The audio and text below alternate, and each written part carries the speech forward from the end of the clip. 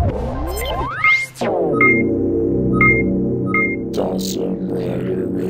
YouTube, Dawson Rider here with a review of the DX Moe Moe Z-Cune from Hikonen Sentai Akibaranger.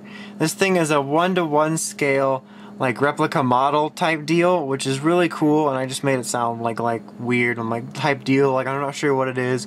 Could be made out of breadcrumbs, I don't know. No, but anyway, we're gonna go ahead and take a look at the box first like usual, and then I'll bring the figure in. I just didn't want to crowd the space up by having both on frame at the same time. But so, pretty nice packaging, very fitting of the style. Obviously you have the Akibarangers over here. Z-Cune is gun mode, figure mode. It says DX Moe Moe Z-Cune down here. 1-to-1 scale, sound gimmick, gun mode, figure mode, in case you didn't know. Like, oh my god, what does it do? I forgot. And on the top it shows it again. More stuff about it. Figure mode on the side. Measures 240 millimeters. Millimeters? I know, metrics. Gun mode, it's got the Akibarangers there again, being like, look, we used these in the show. I'm like, cool. And then on the back, you got obviously a picture of it again. Shows you sort of how to transform it.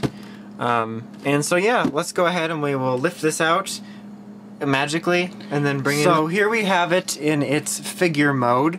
This is the mode where they, you know, talk into it and just hold it in general. So as you can see, it's quite big. It's pretty much possibly taller, if not the same size as certain mecha or megazords I review up in here. Just take a look at it here. It's on its stand. It comes with a star stand to put on it. There's a little peg here which goes into the gun hole, which I guess I'll show in a few seconds. But as you can see, it's quite big. This is not sexual harassment, but as you can see compared to my hand, very nice. Picks up girl, very nice. But so yeah, as you can see, it looks really, really good. Very, very show accurate, obviously, like we said, 1-to-1 scale. So that's really cool. It's pretty much like having a prop from the show. Pretty nicely painted as well. Like there's no like paint mistakes or anything. The colors really pop out nicely. You can even see little details in her eyes. The hair looks good. The clothes looks really nice. There's even little like, you know, folding marks for like the jacket and stuff. Her legs are shaved. No, that was weird. She's got panties. I tried to get the pantyless version, but it was a Thomas Web exclusive. That was a joke. That didn't happen. Then, like, you got some randomly, like, really nice details here, too. There's, like, this little star cuff over here, and, like, an end thing on her boob. But you got, like, a little jewel over here on the side of her leg, and, like, up here, you got these little kind of red jewelly-like pieces. There's not really any articulation, obviously, because of transformation. The background here moves. Her head moves. You can twist this around if you want, this little cannon she's got going on. Her leg here can move in and out slightly. And her wrist here can swivel around and move in and out almost like a figure art or something. And then, like, sometimes if you do this, it's easier to transform, which I'll just leave it like that. So it's not really meant to be posable, but you do have a few slight little things going on. As for sounds, it makes, I think it's 3 different sounds, because you got the communication sound, the transformation sound, and the final attack sound. The communication one's the only one that makes sense here.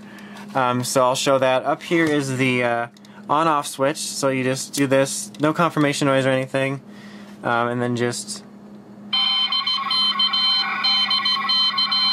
no lights or anything, but it makes that noise. I'm going to switch it off just because for some reason mine has a tendency to go off.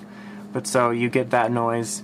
But yeah, so very cool. I like that the switch is like camouflaged in a way, like it blends in here with this. It's not just like a big red button that says on-off, which would take away from like the replica quality. So let's go ahead and get her transformed. I'll pull her off here. So as you can see, as I promised to show, there's a little hole here where that goes up into the gun. To transform it, it's very simple. Extend this out like so, and then fold these pieces back together. There's 2 little flaps, and then you basically just line it up like this and fold it all together, and it snaps into place, and there you have it in its gun mode. It looks really nice, obviously 1-to-1 scale. It feels really nice in your hand. You got die-cast pieces like you have die-cast pieces, I think, where there's some on her leg a little bit. You also got some on the handle, so it makes it feel really heavy like a weapon. And obviously, as you can see, it looks like a really great size in my hand. The paint job looks really nice on it. Like, this weapon in general is really basic, but the paint's really good. It's like this nice deep blue. It's got kind of a shine to it, which makes it look good. You got the logo here.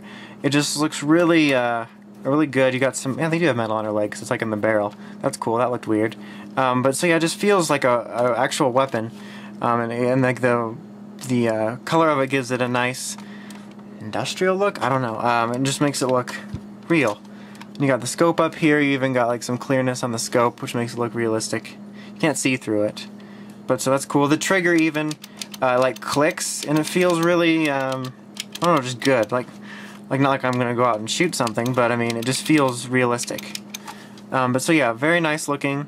Let's do the sounds again. So no confirmation, so you just press the trigger, or you can do that again. But press the trigger.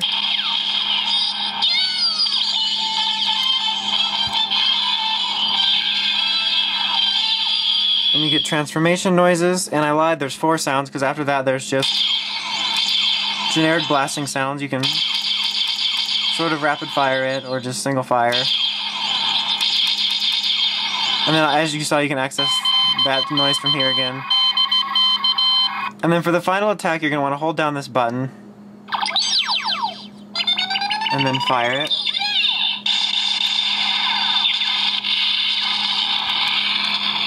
And then after that, you can do the noises again. So, all very cool.